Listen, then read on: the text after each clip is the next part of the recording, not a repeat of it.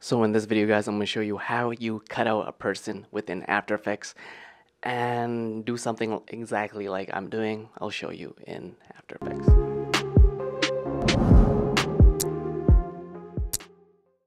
What up, my name is Peter and I help you become a better content creator. And if this video will help you, make sure you smash that thumbs up button so you can keep creating this connection. So when you cut out a person in video, especially when it comes to After Effects, what it's called is using the roto brush. What are you doing is you're rotoing someone. Layman terms, you are just creating a mask in video. So what you want to do is this entire, just me, masked out, remove the whole background. So what can I do next is going to be pretty awesome. So I'm going to just hold Alt to duplicate this. And what I'm going to do is I'm going to right click, replace with After Effects composition. And yes, folks, we're going into After Effects to use the roto brush tool. Now we have dynamic link open. Now we have is After Effects. So what I'm going to do now is you see this little tool right here, roto brush tool, all right? Click this. You want to double click on your layer because this is the composition, but you actually want to go into the layer and you have this green tool right here. So if you hold Alt or Command, it will remove. The green is going to add. So what I'm going to do is I'm going to just slowly just outline myself.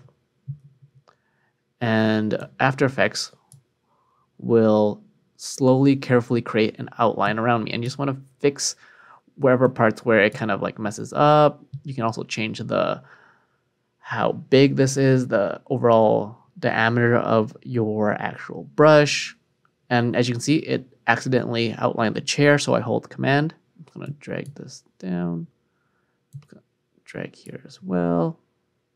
And it's pretty intuitive, right? But as you can see, you have all these different tools here. And these are the different ways that you can actually see what is going on, all right? Of what you highlighted, similar to that to when you are in Photoshop. So what I'm going to do now is continue using this tool, making sure my head is properly outlined, no chunks are missing. And then all you want to do is drag it to the end, right?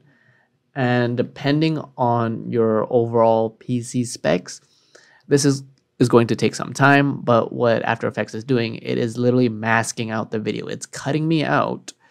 And because I selected myself, it should be fairly simple where the back is actually a little bit of a depth of field. So there's a separation.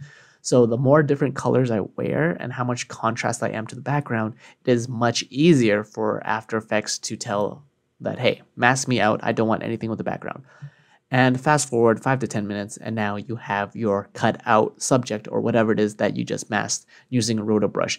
And there you go. As you can see, it even masked out my hand, even though I didn't really ask it to, right? So for the most part, all you need to do is you can go back and you can refine this, go on your roto brush tool, click and drag where it messes up. Like here, for example, I can be like, hey, After Effects, get some of my hand. What are you doing?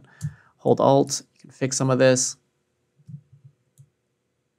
Right, and then After Effects roto brush will reanalyze and pre-render your mask that you have selected. As you can see, some of my head is also cut off here, but you have to wait a while until it readjusts. And of course, it's not going to be perfect, but for something that people used to do this step frame by frame, guys, and now we have AI that can do it for us. So all you need to do now, jump back into your timeline. You see this dynamic link here. You just masked yourself, right? As you can see, you just completely cut out the background without needing a green screen, without needing anything, right? And now, because I treat this as like a Photoshop layer, you can have text behind you while it is a video. So watch this, guys. So I'm gonna have a text layer. Subscribe now, guys. If you haven't checked out all my resources, subscribe now.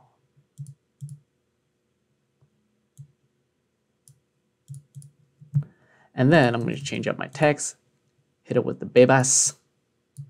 You can have the scrolling, but you see it's on the top layer. My top layer is essentially a mask. So I'm just going to drag this down to my second. Bam. Now this is a video, right? With me, text behind me, all right? And there's so many different ways that you can play with this. You can have a video behind you, right? so it almost makes the video much more depth and dynamic. And this was just me showing you in a quick YouTube tutorial. If I were to go in depth, there's so many things that you can do with the Roto Brush tool. Let your imagination go wild. But that is how you do it. Really simple. That's how I do it. And that, guys, is how you cut out a person effectively in After Effects, and you can use the dynamic link to have that link back to Premiere Pro. And now you can have text behind you in video. You can cut something out. You can now officially become a Roto master, or at least it's the beginning of your journey. My name is Peter. If this video has helped you, make sure you grab and learn Premiere Pro, After Effects, all that in the description below. I have my resources. You get 30 days free on Skillshare from me to you, and I hope this video was able to help you. You're watching PVC CEO, where we all serve nothing, but you can always create something.